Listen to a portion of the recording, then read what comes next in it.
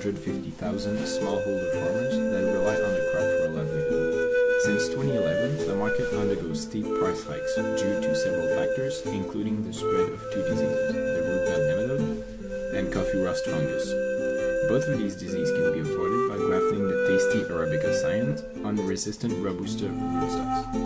The current project was aimed at validating the literature's claim that seedling grafting is the technique providing the fastest recovery. To test for that, we must first take some seedlings. Seed anatomy. An important point to note is that cherries are actually handpicked from the tree. That is, because they do not all mature at the same time. Each cherry is made of pulp and encloses 2 coffee beans in its flesh. The beans themselves are covered by the parchment, which delays germination, and the silver skin.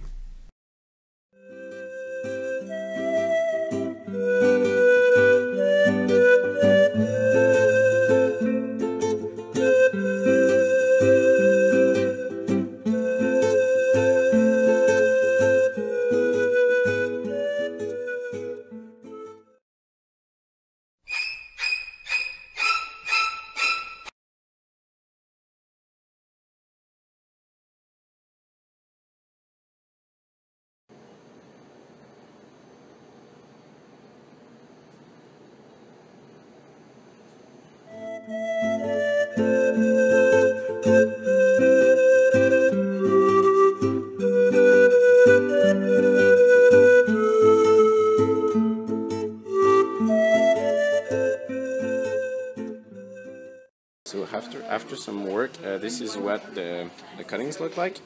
So they have been bevel cut at 45 degrees to induce better rooting according to the literature. Accidental leaves have been removed up to 2 or 3 leaves, and they have been cut so that they don't do too much for the respiration, which would hurt the cuttings. And this is pretty much it. I'm ready to dip them into rooting hormone.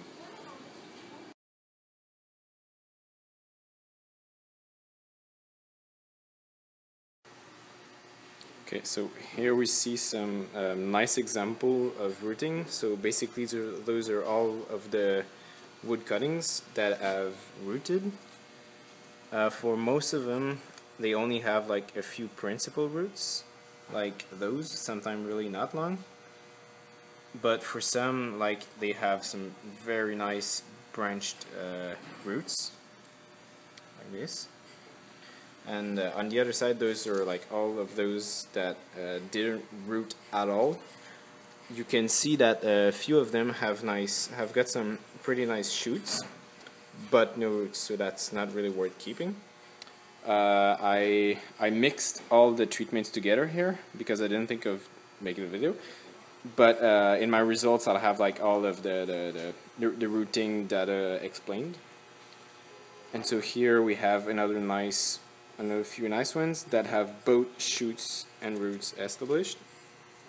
So those are going to be like the ones I'll hand out to the class.